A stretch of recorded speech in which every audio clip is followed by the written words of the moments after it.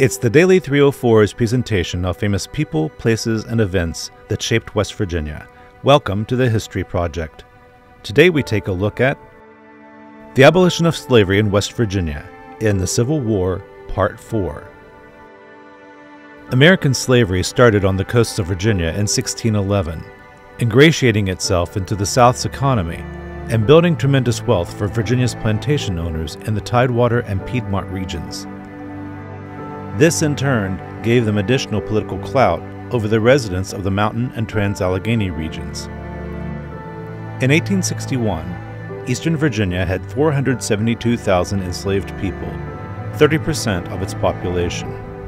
By contrast, Western Virginia had 18,000, 5% of its population. Regardless of this disparity, the only acceptable number for enslavement is, of course, 0. So West Virginia had to reckon with its own role in slavery.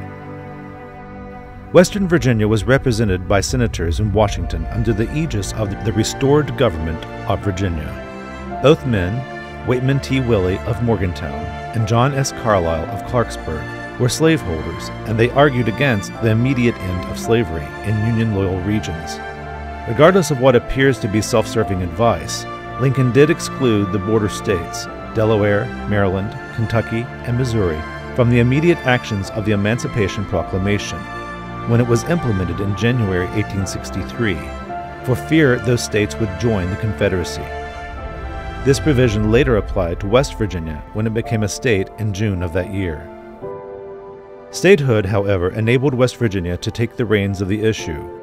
The Emancipation Proclamation was transformed into the 13th Amendment, and the West Virginia legislature ratified it February 3, 1865, among a set of states that were the third to do so and 2 months before the war ended, meaning that the new state's newly minted motto, "Mountaineers are always free," was true for all, as it should always have been.